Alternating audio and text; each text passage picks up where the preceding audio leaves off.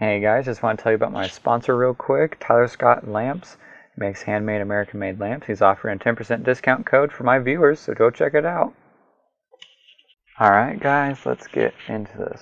I'm going to start off with the basics, just showing that you gotta boot it up and put it on the right settings to get the Wi-Fi stream.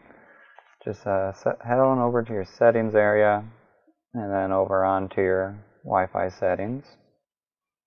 There it is. Select that. It's off right now. Make sure it's on the GoPro app.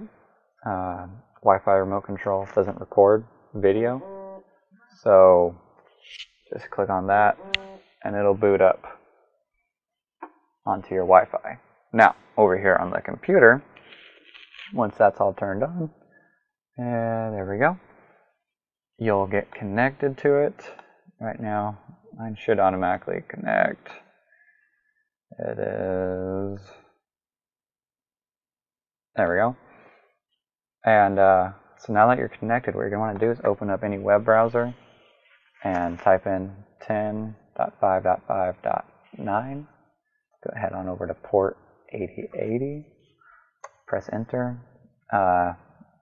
What you see in here may be different than what I see, but it all comes down to this live folder right there. You're going to click that.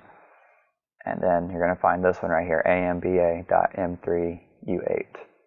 Find that, click on it. It'll have all this random junk, but what we're looking for is the link up here. So copy on that, and then head on over to your VLC media player. I'll have a link for the download in the description.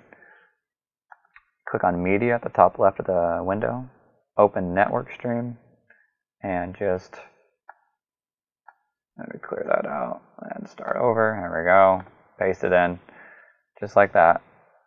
Click play, and there we go. It records audio also. So once you get that going, let me just do a little hand wave for you. Show that it's not recorded.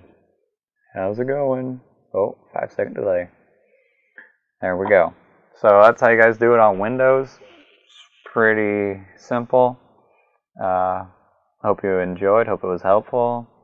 Let me know if you have any more questions, and I'll answer them as fast as I can. See ya.